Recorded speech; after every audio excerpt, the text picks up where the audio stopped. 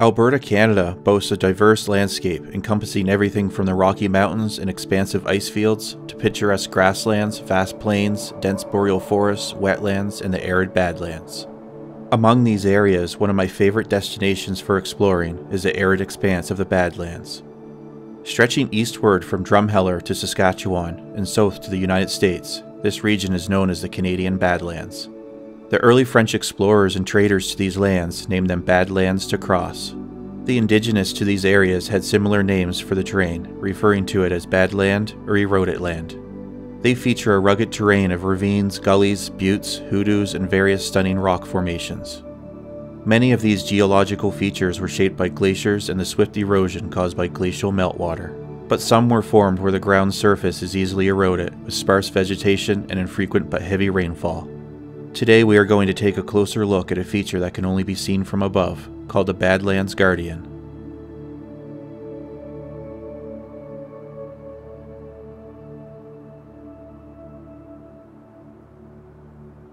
Some of my favorite areas in the Badlands that I've explored you can see marked on the map. Let's zoom into this incredible natural feature that was first discovered in 2005 by Lynn Hickox while using Google Earth. The Badlands Guardian is a feature located near Medicine Hat in the southeast corner of Alberta, Canada, near the Saskatchewan border. At first glance, you might think that this can't be natural and must have been shaped by human hands, as the detail is remarkable. The feature strongly resembles a human head wearing a full indigenous headdress, facing westward. It is a drainage feature created through erosion of soft clay-rich stratum by the action of wind and water. Although the feature appears to be convex, it is actually concave and is a valley.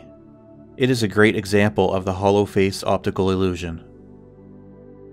Yeah, so let's look at the details here. There's the forehead, down to the nose, and there's the eye, what looks like the eyelid, eyebrow. I really like the shadows.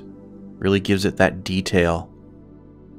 There's the mouth, down to the chin. Look at the shadow under the chin. It makes it look so lifelike.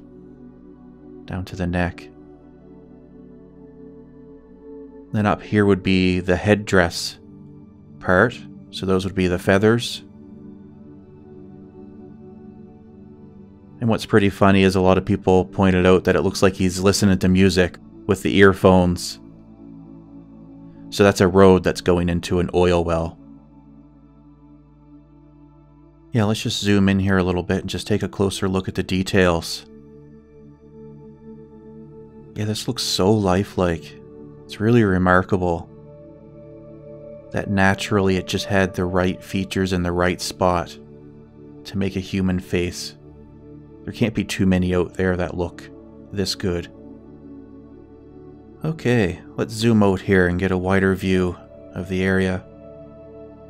But yeah, I really like looking around in Google Earth. Sometimes I spend hours just looking around, seeing what I can find. It's things like this. It's really cool to see. And here's the area. There's probably more that you can find just in this area. But yeah, look at the terrain around here. We'll go up here and have a look around. And yeah, like there's one right here that to me looks like another face.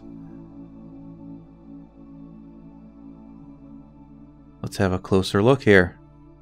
But yeah, that definitely looks like a face. You can see the two eyes and nose. Yeah, all the features of a face right there. If I spent more time looking around, I could probably find a bunch of other ones. So it's pretty cool. Erosion and things like that just happen to line up just right to make an image that our brains can perceive as something. I hope you guys enjoyed this video. It's a little different, exploring from Google Earth, but it's pretty fun. Just goes to show how valuable of a tool Google Earth can be. There's a lot of places in this world that you can't explore by foot. So what better way than to just bring up Google Earth and look around with satellites.